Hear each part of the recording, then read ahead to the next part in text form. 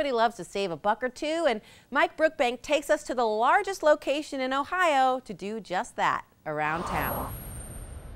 Flip through the channels on your TV, and there's no shortage of shows featuring flea market finds. Someone's, junk is another man's treasure. If that's the case, there's no shortage of treasure at Jamie's Flea Market in Amherst. Antique, junk, you name it, we have it.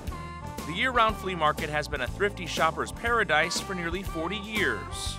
We are still a very traditional flea market, which there aren't very many around. Most markets have gone to new merchandise. With 200 vendors inside and 500 outside, how do you find what you want and an endless supply of stuff? Get chummy with the vendors. There are certain people here I know, and I know that they have the things I want. Jan Davis is a regular at Jamie's. Topping her flea market success list, be sure to bargain. We dig her, but I get it in the end. The Trash to Treasure movement is not only driven by a variety of TV shows, it continues to get a boost from the sagging economy. Vendor Roberta Bonica says her customers are more creative than ever when it comes to saving cash.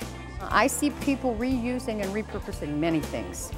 That means dingy items once glanced over are now getting a second look. They're now willing to do that elbow grease and turn it into a treasure. Jamie's is open Wednesdays and Saturdays year-round from 8 to 4.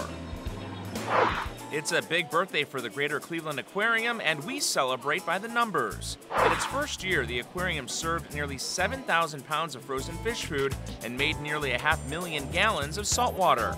The staff spent more than 1,300 hours underwater and welcomed more than 400,000 guests. Happy first birthday. For The List, I'm Mike Brookbank.